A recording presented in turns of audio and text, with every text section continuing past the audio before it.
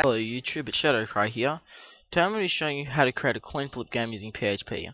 So I'm going to start out by creating my PHP tags and then defining two variables. My first one's going to be coin1, which is going to equal a random between 1 and 2.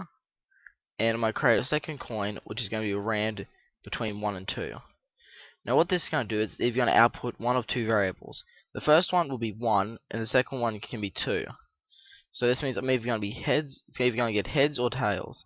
So then I'm going to go money symbol coin 1 equals, if money symbol coin 1 equals, because two equal signs means a comparison. If it equals 1, then echo, which is like display, heads and space, and a semicolon afterwards.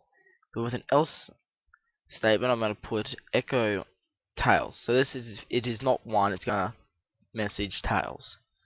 I'm then going to create a second if statement, so if coin2 equals 1, then echo heads,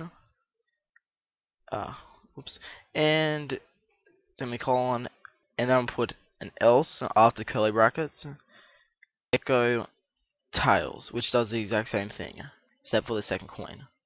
So then I'm going to open up Internet Explorer, and I'm going to refresh, and it's going to either give me a heads or a tails.